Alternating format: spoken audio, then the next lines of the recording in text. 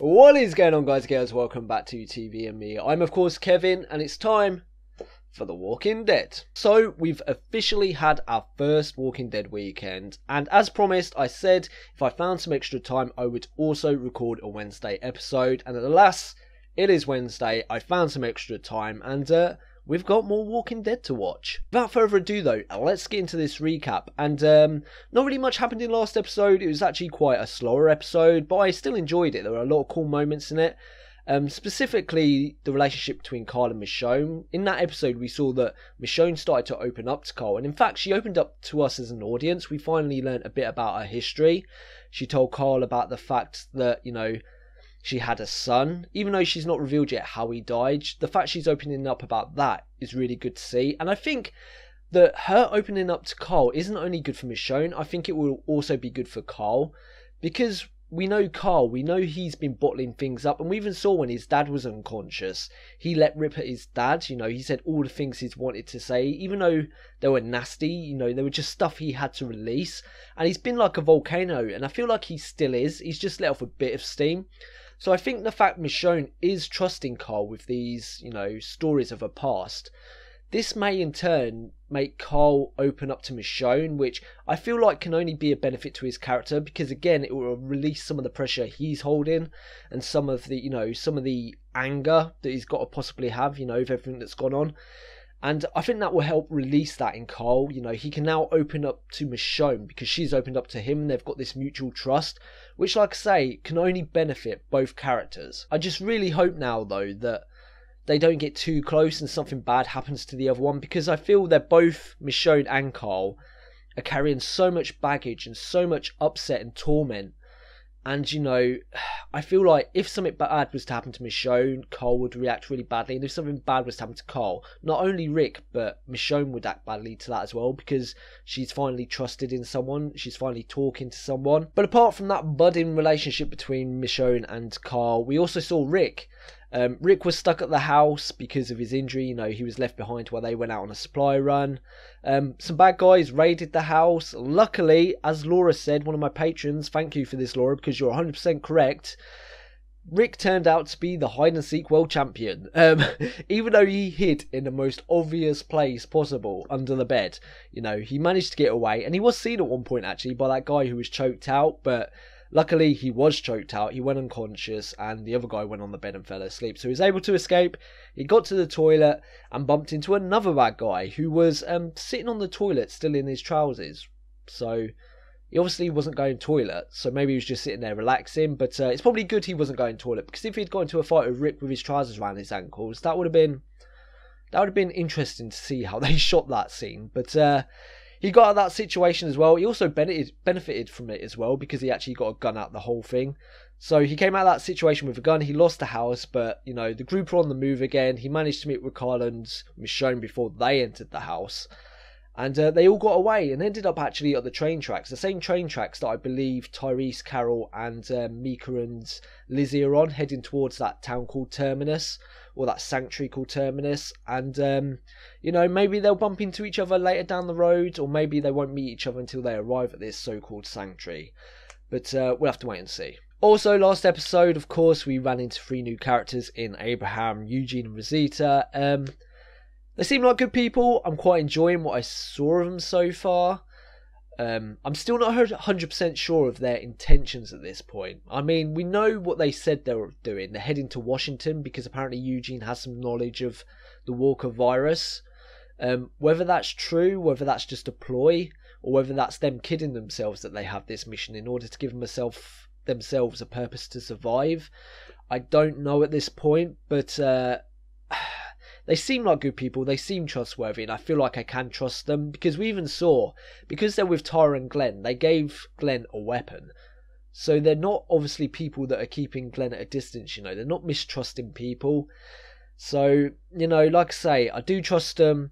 They're working with Glenn now because, of course, Glenn has gone off to try and find Maggie, and Tara's sticking by his side, which is really cool to see, because she feels some sort of guilt towards, you know, the fact that she was on the bad side that attacked the prison. She feels like she has something she owes towards Glenn, and she's sticking with him. Rosita, Abraham and Eugene all went with Glenn as well, because their truck is broke down after Eugene shot it to shit. because he can't shoot a gun. But, you know, they're all together. They're a group. Hopefully good things come out of that. I hope nothing bad happens. And we'll see where they end up. Well, that was about it for that episode. So let's get straight into the next one. This is Season 4, Episode 12.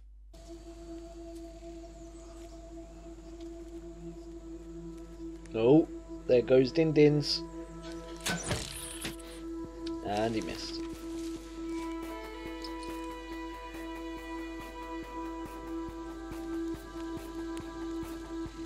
Smart. Oh, there's some more Din Dins.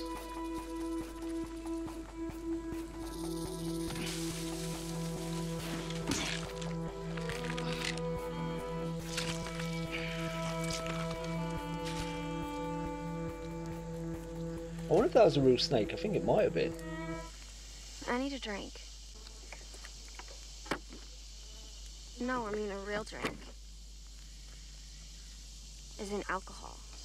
I thought we could go find some. Okay.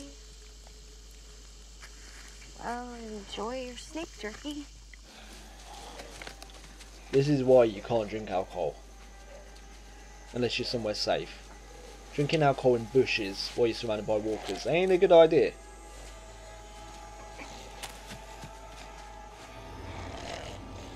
Nope, that one can smell you, love.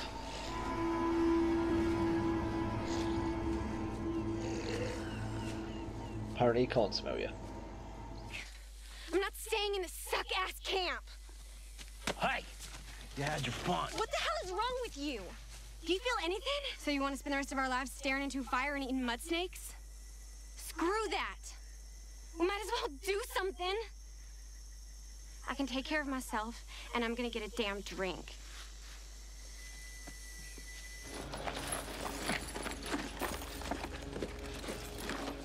Do you think that's going to do something? Because he wants to burn it for fire, because it's pretty useless now.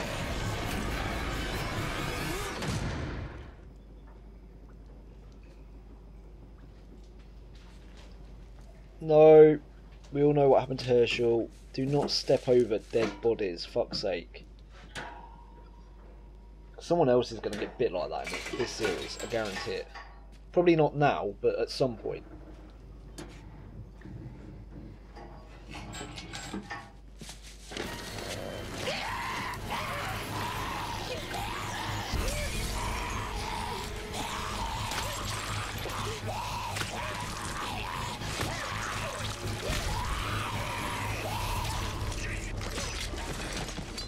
Thanks for the help. You said you could take care of yourself. You did.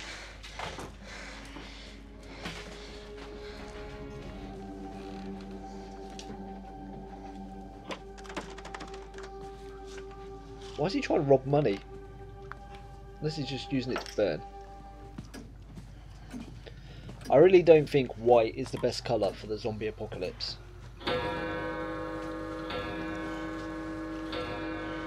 Shit.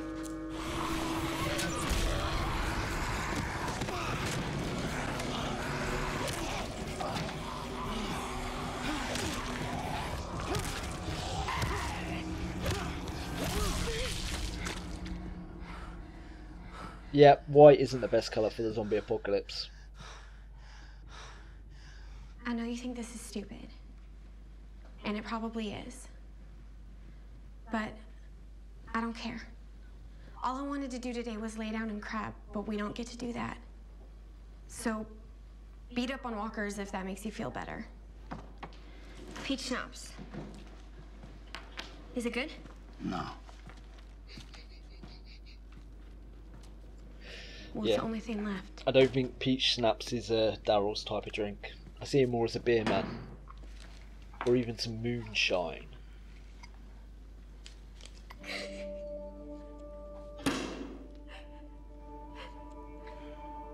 Daryl's really not one to offer a cuddle, is he? So...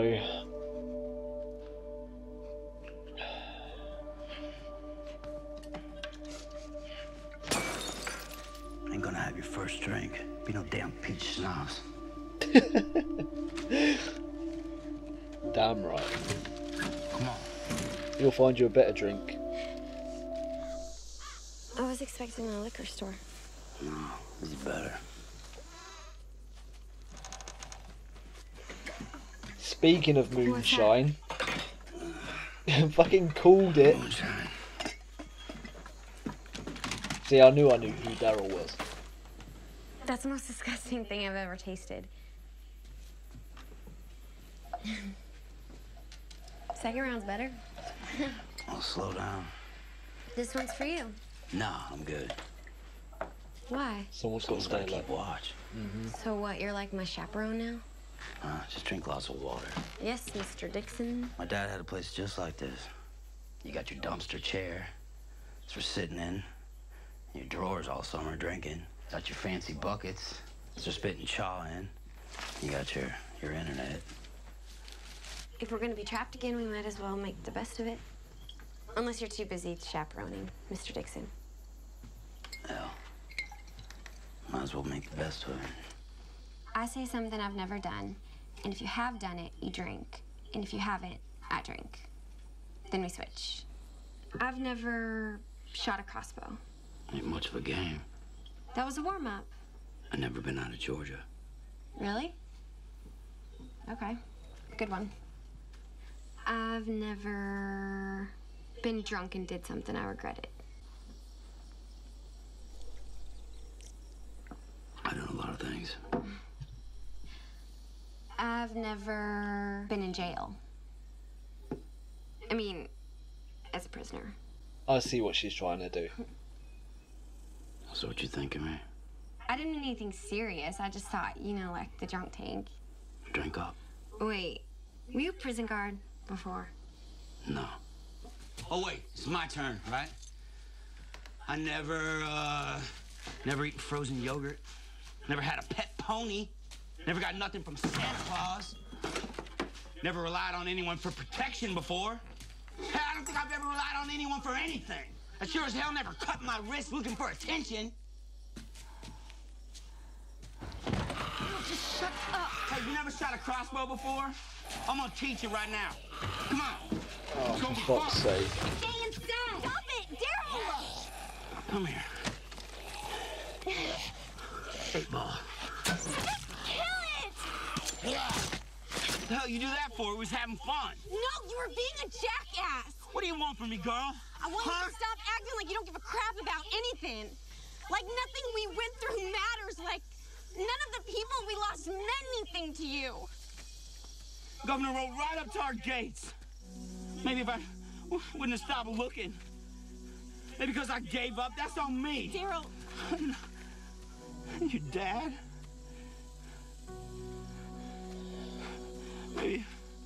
Maybe I could have done something. You want to know where I was before all this? I was just drifting around with Merle, doing whatever he said we were going to be doing that day. Some redneck asshole with an even bigger asshole for a brother. I miss Maggie. I miss her bossing me around. I thought Maggie and Glenn would have a baby. And he'd get to be a grandpa. And he'd get really old. And it'd happen, but it'd be quiet. He'd be surrounded by people he loved. That's how unbelievably stupid I am. I wish I could just change. You did. Not enough. Not like you. It's like you were made for how things are now. I'm just used to this. Things being ugly, growing up in a place like this. You're gonna be the last man standing. You're gonna miss me so bad when I'm gone, Daryl Dixon. You gotta stay who you are. Not who you were. Places like this, you have to put it away. Or it kills you. We should go inside. We should burn it down. So she's a drunk arsonist. We're gonna need more booze.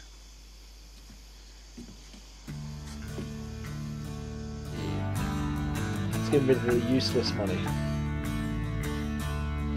There goes your pass, boy. Our mother has been absent ever since we Why does she look so awkward doing that? There's gonna be a party when the wolf. Salute the house.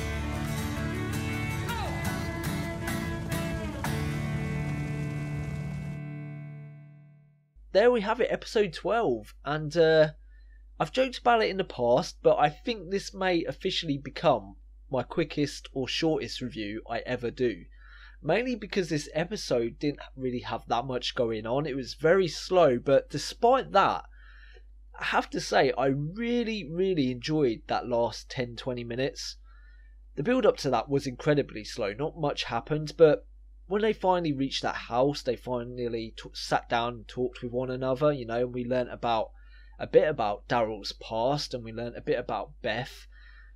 It actually got really interesting, and it was really cool seeing those two sort of begin to connect. I mean, they've been with each other before, we've seen them talking, you know, and we've seen them connect to some degree, but in this episode I feel like they really got to know one another. It started off, of course, with that silly drinking game, which I'm sure we've all done in our past, and, you know, Beth hit a really raw nerve with Daryl, saying that, has he ever been in prison? I feel like Daryl got angry at that because he almost carries it like a badge of honour that he hasn't. I mean, I guess he's telling the truth and that he hasn't been in prison.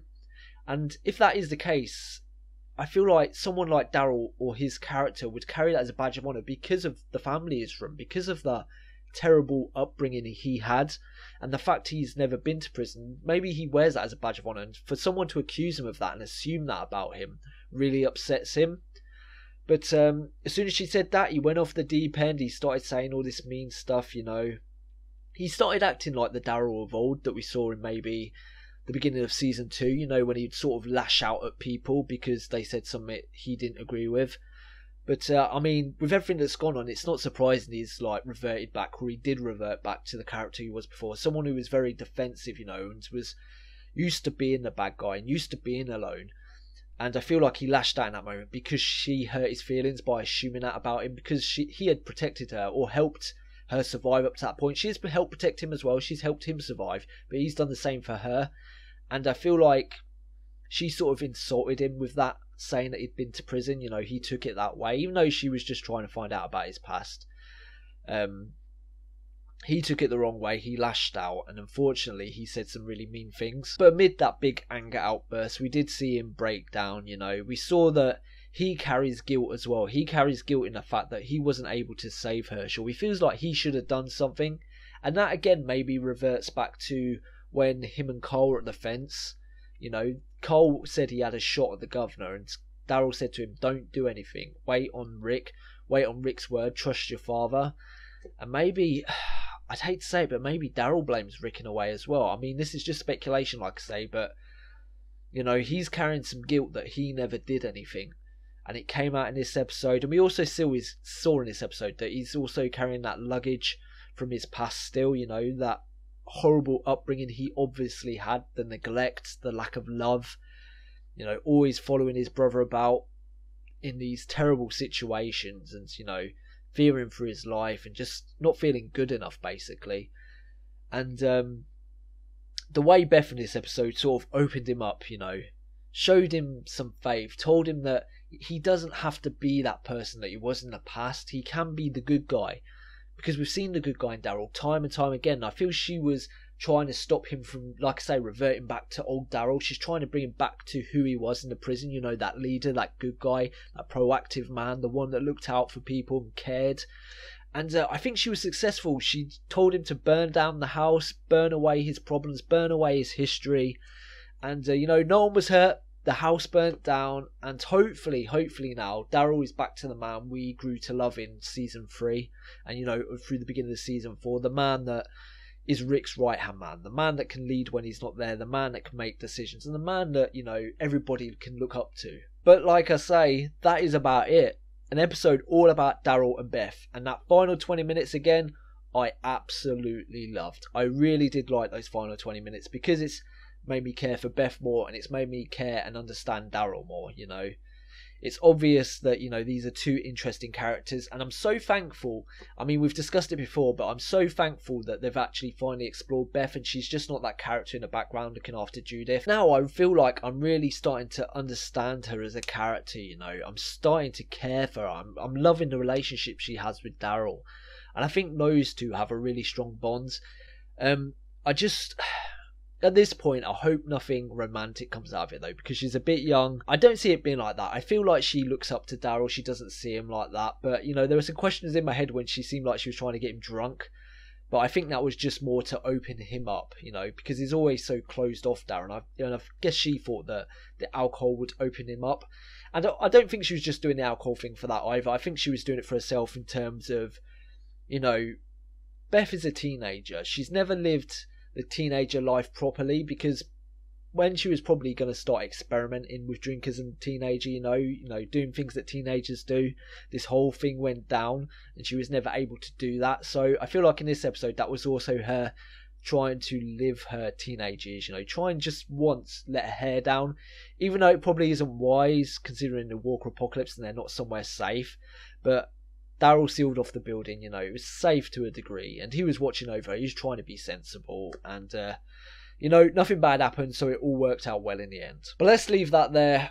I'm actually really looking forward to getting into the next episode now, because I feel like this was a really chill episode. The next episode, of course, will be at the weekend, at the Walking Dead weekend, so I guess I'll catch you on Saturday and Sunday, and until then, bye bye. Thank you for watching Season 4, Episode 12 of The Walking Dead with me. If you enjoyed this video, as usual, leave a thumbs up because it helps me and it helps the channel grow. Remember, if you've got any thoughts or theories about the episode, you can stick them in the comments section below. But please, no spoilers. Also, if you want to support me even more than you do now, you can find me on Patreon, and you can support me for as little as $1 a month. The link is in the description of this video. And finally, if you want to keep up to date with the channel, you can follow me on Twitter at TVandMeReacts, or you can subscribe.